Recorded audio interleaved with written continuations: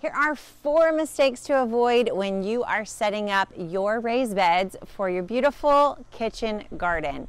My name is Nicole Burke. I'm the owner of Gardenary, which means gardening is ordinary, and we want to make gardening ordinary for you.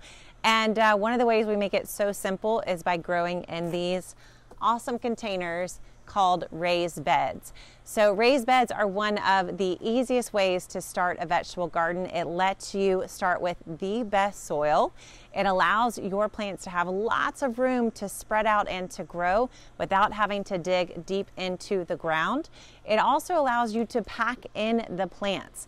I love to fill up my raised beds to the brim because the soil is so rich and the beds give so much room at the roots so that the plants can really maximize their space there. Raised beds also allow you to have soil that heats up much faster than your in-ground gardens, and raised beds drain quickly as well. So they're going to let go of water much faster, which is just what your vegetable plants love. So we know that raised beds are wonderful, but what about the mistakes? I myself have created several gardens for myself that I regretted.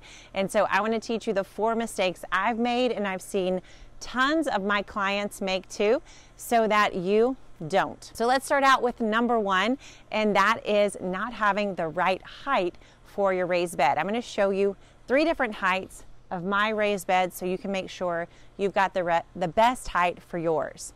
So why does height matter in the kitchen garden? It's for 2 reasons.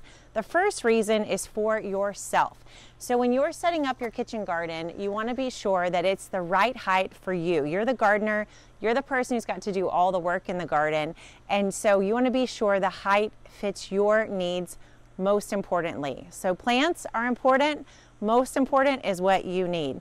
So this height right here is almost 2 feet tall. I think it's about 20 inches. So this is a great height for tending.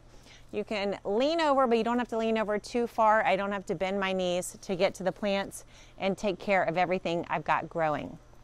These beds back here are at about 18 inches. These are our Gardenary quart and steel beds. So you can see to tend these plants. Here on the trellis, I don't have to bend at all, obviously, but if I'm tending or planting down at the soil level, I do need to get on my knees or get to my knees. Then back here in the middle of the garden, these beds are 12 inches tall. And so you can see to get to these beds, I really do have to get down even a little bit lower. So if you're someone who enjoys tending gardens low to the ground, then this one is going to be fine for you. You can pull up a little knee pad, little bench, have a seat, and work in the garden. This height is going to be better for you if you don't want to bend as much. And then these taller beds are going to be even better if you don't want to bend hardly at all. So that's the first thing to think about, because the garden essentially is made for you. Yes, we're growing plants, but if you don't enjoy being out in your garden, then the plants are going to suffer. All right, the second reason to pay attention to the height is for the plants. So for fruiting plants, plants like tomatoes and cucumbers, squash, zucchini, watermelons, all those kinds of plants that go all the way to the fruiting part of their production cycle, you do want to have deeper beds. Now, will these plants survive and grow in less shallow beds? Of course, but they're going to do it much easier in a deeper bed. So for a fruiting plant, I do try to have a bed that's at least 18 inches tall. So this one definitely works. I also obviously grow tons of tomatoes in these beds that are just shy of 18 inches. I think these are about 16 inches tall. So if you're growing fruiting plants, you want to have beds that are about 12 to 18 inches tall. That's the goal. You can get them all the way up to 2 feet, obviously, if you need them. If you're growing root crops, I like to have beds that are about 12 inches tall. So that's carrots, beets, radishes, parsnips, anything where that plant's going to be digging down a big deep root. Then a 12-inch bed is great. So this one's more than 12 inches. These ones here in the middle are going to work perfectly for a root crop plant. Now, if you're growing leafy greens, so herbs like oregano, things like this kale, lettuces, arugula, romaine, spinach, all of those can grow in beds that are actually 6 inches. So you want to have a minimum of 6 inches, but with a 6-inch deep bed, you've got plenty of depth there to have success in the garden. So that's number one. Don't make your raised beds too short. My first raised beds we created were way too short. We just bought 4-inch boards from Home Depot, and the beds were not nearly deep enough to have the success we were hoping for. So that's number one. The next one, again, is about your accessibility. So I've gotten to lots of clients' gardens where I didn't get to set up their garden and their pathways were way too narrow. So when you're setting up a pathway between your raised beds, you really want the space to be about 3 feet wide. So you can see here, I've got enough room to push a wheelbarrow, to move anything in and out of this garden space without bumping up against the other beds while I'm working. This also gives you plenty of room to grow vertically and to have lots of plants growing in between your beds. This distance here between these two beds is more like 2 feet. And you can see, even though I can get between the two beds, it is a little bit tight. So I'd much prefer, this is fine since I don't have to get a wheelbarrow through this space, but 2 feet generally would be the minimum amount of space you'd want to have between your raised beds. And I find if I'm wanting to get a wheelbarrow and get other materials through the garden, then 3 feet really is the perfect space between those raised beds. So that's mistake number two. Don't make your spacing between the beds too narrow. Now let's get to number three. Mistake number three is making your beds too wide or too narrow. So what you want to be aware of is the stretch of your arm, how far you can reach from one side of the bed to the other. I just looked at this beautiful raised garden design the other day, and they had built this entire huge hexagon right in the center, which looked so cool from above, but is so impractical in terms of tending that garden. There's no way you can reach across and get to all the plants. So my reach is generally about 2 feet, maybe a little bit over 2 feet to get into the bed. So if I'm right on the edge, I can reach in right about 2 feet through and get to the center of this bed, because this bed is just about 4 feet wide.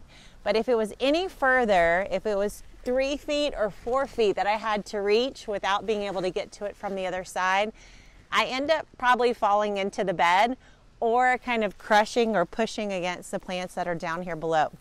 So if you can reach the bed from all sides, then the widest you'd want to make it is probably 5 feet wide, and that's going to be a little bit of a stretch. Generally, the typical width is 4 feet. So anywhere from 4 to 5 feet is okay for the width. But if it's a bed that you can only reach from one side, then you want to really cap off the width at 2.5 feet, because I can reach this far and really no further. So if there's a wall here or a fence here, then I don't want the bed to be any wider. Otherwise, there's going to be plants back there or space that I actually can't utilize because it's too far away. It's outside of my reach. All right, so that's for the width. Don't make a mistake of building your bed too wide or too narrow. Too wide if you can access it from all sides, and too narrow. So too narrow comes, I've seen lots of raised beds where they're just simply too small. They're not worth the effort.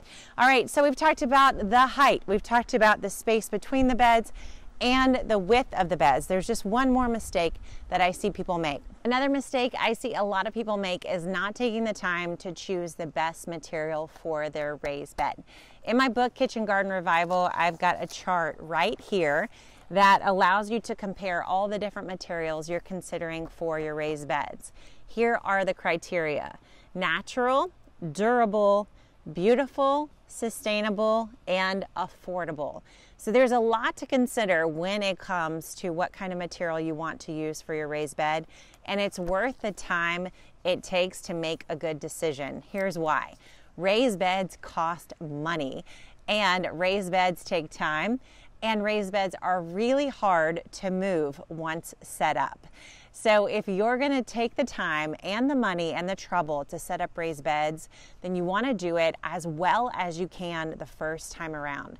I always tell all my clients and students, pick the material that is the best you can afford at this time.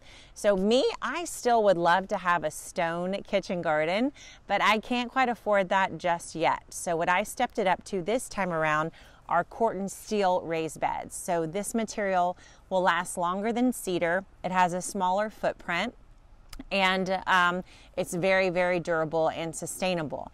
Now, cedar is my choice before steel. We have lots of cedar beds inside the Gardenary shop. I love using untreated cedar and putting a coat of eco-friendly stain on the inside that keeps that wood from deteriorating once I'm growing in it. So cedar is my first choice. That material fits all these criteria. It's natural, it's durable, it's beautiful, it's sustainable, and it's somewhat affordable. Steel fits the chart pretty well too, and then stone definitely does.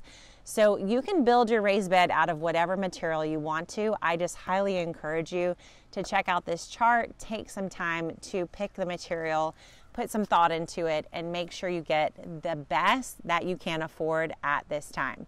You can definitely redo your kitchen garden. You can definitely add more raised beds at different times, but it's totally worth it to do it as well as you can the first time.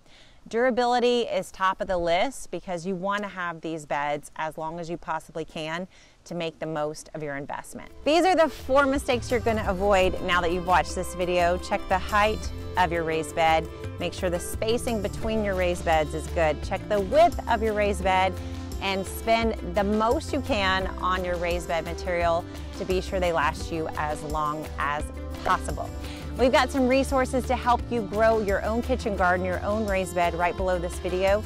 You can sign up for our upcoming live workshop and get an awesome resource to get you growing right away right below this video. You can also find a link to my book, Kitchen Garden Revival, and my second book, which is all about the plants, called Leaves, Roots, and Fruit.